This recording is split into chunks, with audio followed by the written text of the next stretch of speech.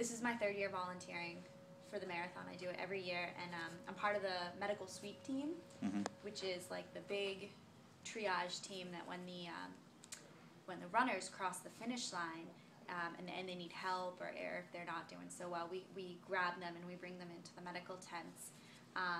So we were triaging athletes all day long, and they were coming in here, you know, the typical injuries, running injuries, hypothermia, and just everything. And we heard this big boom, and I looked up and I said, "Are you kidding me? It's thundering! Like, what a horrible day to thunder!" So I ran outside real quick, and I looked up at the sky, but it was clear and it wasn't thundering. That was my initial response, was that it's thundering. And so I said, all right, forget it. I went back inside, heard another one, and I was like, well, you know, it's probably just the construction, because there's a lot of construction in Boston, and that's kind of like what it sounded like. And then I heard the sirens, and I heard a lot of sirens. And so I ran out of the tent real quick, and I asked a police officer, I said, what's going on? And he was very short, and he just said, there was an explosion, we don't know anything else. I don't know, you know, he didn't know, you know, because it was within seconds of the second explosion.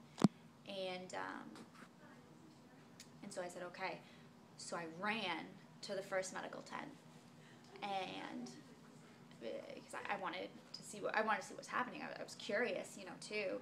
But I also, you know, you want to see if you can be useful. There's thousands of medical volunteers there. And I ran to the first medical tent, and I saw people being loaded on to the Boston EMS ambulances. You know, from what I saw, it looked, I don't know if they were going, you know, 2 patients per ambulance. There's a possibility, but it was very chaotic. But EMS was, you know, doing their best to swiftly move people out. So I went inside, and it wasn't runners. It wasn't runners that were hurt. It was bystanders. Because I saw somebody being lifted into the ambulance, and I thought to myself, he looks really young to be a runner, to have just completed a marathon. And then I realized, like, it wasn't runners.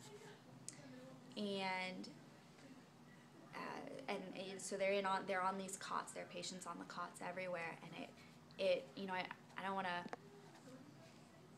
a lesser version of a war zone. You know, I don't know. And there were these injuries, and I've been an EMT for almost 4 years, but I've never been involved in a mass incident triage or mass casualty triage, and so this was kind of a first for me. And I was just filled with disbelief, because you see these injuries and you don't see them, you know, very often. Or for me, I haven't seen them. You know, it's only been, you know, almost 4 years, and that's not a lot compared to everybody else that's doing it. You know, I'm the lowest on the totem pole, and there was a lot of like extremity injuries. And a lot of people had their legs splinted, as I'm sure you saw, and they had tourniquets on their legs trying to restrict the blood flow, because a lot of people were becoming septic, and they were losing a lot of blood, and the legs were elevated, and they were wrapped up in these shock garments, and then I saw this one girl, and she was lying on the cot, and they were doing a really good job triaging, because essentially in a mass casualty triage, you stabilize them, you wrap them up, you get them stable, and you move on to the next patient. And so there was this one girl, and she had already been stabilized, her leg was wrapped up, and they had moved on it. But she didn't really look right. She was staring, but she had like this little gloss in her eyes, you know, and you can stop me if this is not what you want to hear. And she was young, and she looked really scared. So I went over to her, and I started talking to her, and we talked for a little bit, you know, try to keep her talking, and then a physician came over, and, you know, I told her, you know, I saw the injury on her leg. I said, this is what we got, and I said, you know, check the IV, make sure the IV looks good, and then all of a sudden, just people started flocking all over her, more physicians, and, you know, as sad as it is, it's the best place to be because you've got hundreds of physicians and hundreds of people at the top of their specialties that know so much more than I do. You know, if I feel like that's why the casualty rate was so low, you know, because we had all these physicians and we had all these people helping. And so as this was happening, this girl, she started declining, essentially. Her mental status started declining, and she was dozing off a little bit, and I'm rubbing her chest, and I'm saying, hey, you know, what's your name? Where are you from?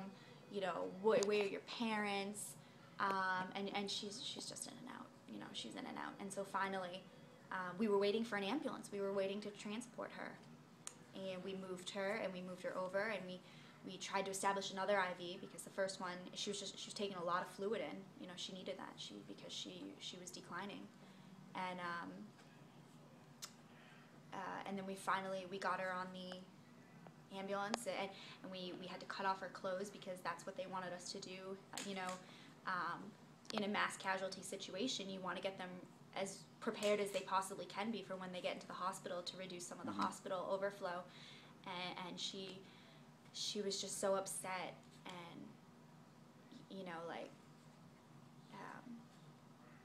it's hard. As much as she wasn't alert, she was in a lot of pain, sporadic pain, and she would yell a lot, and it was heartbreaking. It was heartbreaking.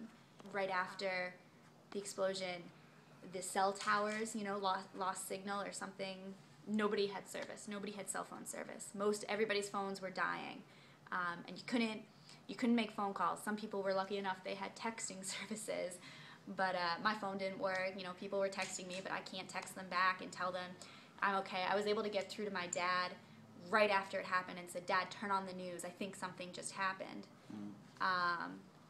And after I realized what had happened, he had texted me and said, you know, this is what had happened. But after that, there was nothing. And then, you know, an hour or so after, you know, we're still transitioning, we're still recovering, and the police are blocking the entire, you know, most of the city. We're redirecting runners. We're saying, don't go down this street, you know, keep going straight, which causes a huge problem for the runners because they couldn't see their families. They couldn't get to their families. They couldn't get their bags that they packed, that they were supposed to get after the race, and there wasn't access to those bags. So a lot of the runners were you're still in their clothes, you know, and it had no access to any of their clothes to change into, and that caused a huge problem as well. And the police blocked off the streets. A lot of the streets, and essentially, you know, after a while they said, get out of the city, just get out, go home, stay in your house. You know, we're evacuating such part of the city, get out. So I'm trying to think, how am I going to get out of the city? And I had my medical gear on, and I had my vest on, but that didn't give me any special treatment. So I ended up walking. I walked from the Commons past Fenway to my sister who lives at Simmons College, and I walked to Simmons, and I stayed with her, and then I eventually, around 8 o'clock, took the Green Line home.